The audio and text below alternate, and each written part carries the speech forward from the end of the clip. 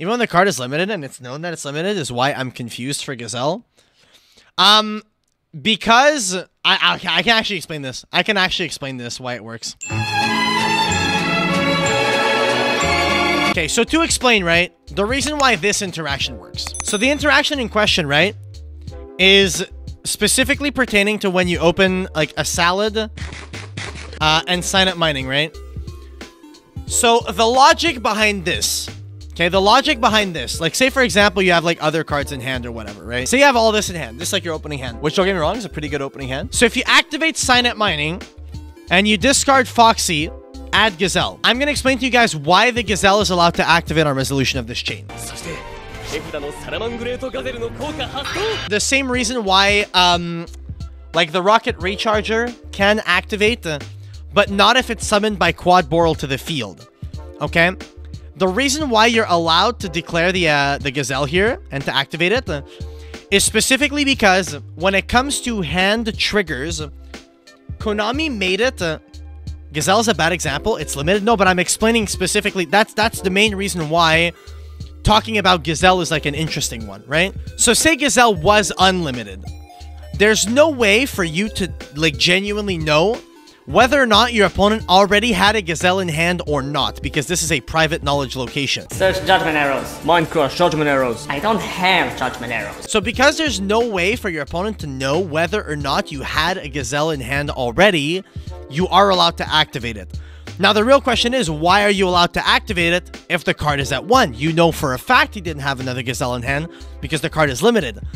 The reason why is not because Konami says, oh, because it's not 100% whether or not you had one, you can activate. It's that Konami took the concept of, if the card isn't limited or something like that, they took the concept of your opponent wouldn't be realistically able to know. Let's make a general rule that a card in hand or in a private knowledge location does not already need to be in that location when its trigger is met in order to be able to activate. It simply needs to be in that location on the resolution of a chain where that trigger was met in order to be able to activate. The logic behind it is, yeah, you wouldn't know whether or not he had a Gazelle in hand first, but even though it's at 1, this is a general rule that they made that is also applied to cards that are also at 1. It's for that Multi-Faker activates in hand. This is the exact same reason why Multi-Faker activates in hand, yes. It works the same way if the only cards in hand are mining in a salad. Yeah, even if this is your hand, right? So say this is your hand, right? You activate mining, pitch Foxy, and you add the Gazelle. Even though you know for a fact he doesn't have another Gazelle in hand. This is simply a universal rule that Konami have made when it comes to triggers more often than not in the hand. Like, I say private knowledge because, like, it can happen with, like, triggers in the deck, but that's, like, very far in between. More often than not, it's going to be hand triggers only. But when it comes to triggers in the hand like this, they simply need to be in the hand where they meet their trigger on resolution of a chain where their trigger occurred. Basically, that's the whole situation of it. It's an odd situation, but it's specifically in order to avoid, like, players being like, oh, did you already have another one in hand? Prove it, show your hand, and stuff like that. Like, say, for example, Gazelle was at 2, okay? Assume that this Spinny is a Gazelle, okay? This Spinny is a Gazelle. And Gazelle's at 2. And I make this play. I go mining, pitch Foxy, add Gazelle, and I declare Gazelle. If, by the rules, you wouldn't be able to activate the Gazelle, then the opponent would be like, oh, prove you have a second Gazelle to show that you already had it in hand. In order to avoid that kind of confusion, that kind of scenario, they just made it so that the card just has to be in hand on resolution of when it met its trigger. Now, the reason why this is different from the field, if you look at, like, that Dragon Link scenario, like here, I'll put a deck together just to show you guys the Dragon Link scenario. So the reason why this is different, right?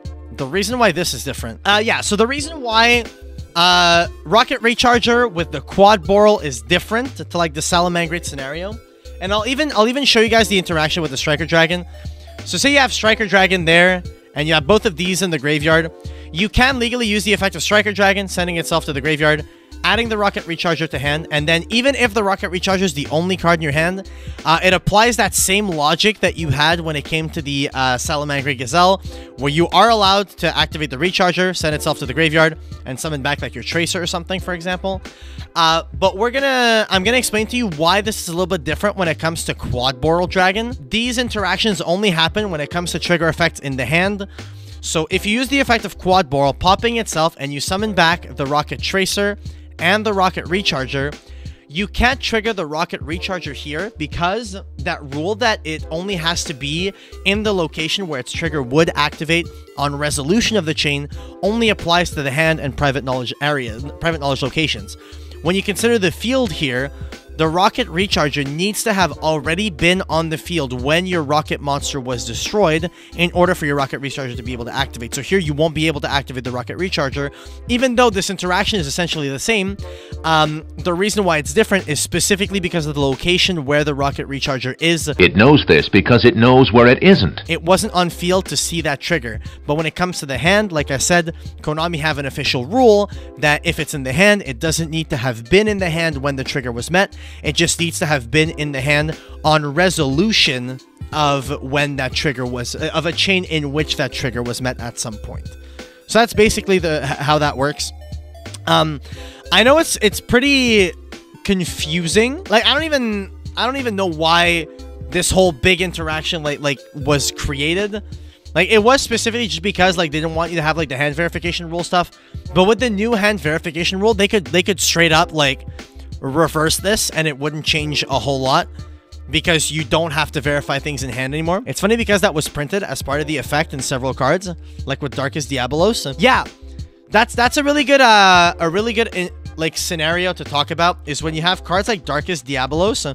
This is why you see some cards that have weird text, such as the following here. If a dark monster you control is tributed except during the damage step, you can special summon this card from your graveyard if it was there when you tributed, or hand even if not. This is the reason why cards have that text that says even if not. You will only see even if not printed on cards that can summon themselves from the hand or from another location.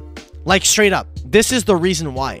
It's because if they can summon themselves from the hand or from the graveyard, they can't summon themselves from the graveyard if they were not in the graveyard when the trigger was met, but they can summon themselves from the hand because of this rule that says that the card just needs to be in hand on a resolution of a chain in which that trigger was met. So yeah, that's basically it for why cards have the text like even if not, and why you are allowed to trigger Gazelle in the hand even if you only have like Gazelle is at 1 and you add it off the Silent Mining and both you and your opponent know full well you didn't have another Gazelle. It's specifically because of the cards in the hand not needing to be already in hand when their trigger was met, as opposed to cards on the field or in any public knowledge location. They have to be in that location already when their trigger gets met. So it's a pretty interesting interaction to know, and it's a pretty good one to know, just so that, you know, you don't get like, you know, shit out of luck and your opponent like tries to tell you, no, you can't activate that in hand, you didn't already have it. You can for this exact reason. How am I going to remember all that? I'm going to put it into a YouTube video and you'll straight up be able to, you know, you'll straight up be able to watch it 17,000 times.